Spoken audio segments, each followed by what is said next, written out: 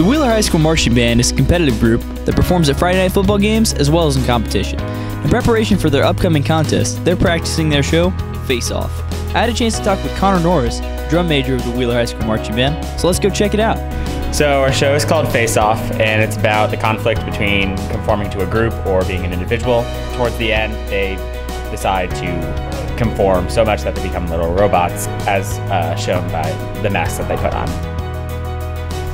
At the Wolverine Classic at West Forsyth High School, the Wildcat Pride Marching Band swept Class 3A and Silver Division, winning the awards of Best Color Guard, Best Percussion, Best Drum Major, and Best Overall Band.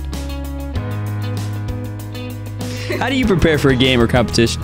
Well, I go over all the music and I review all the work that we've done for the past couple weeks. My favorite part about Marching Band is probably hanging out with everybody and then seeing what we finally get done at the end of the year.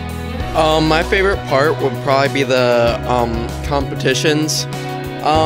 In the mornings we rehearse and everyone's like really focused in during those rehearsals normally. Getting to like see how hard our work has paid off, like how we won first in our division yesterday.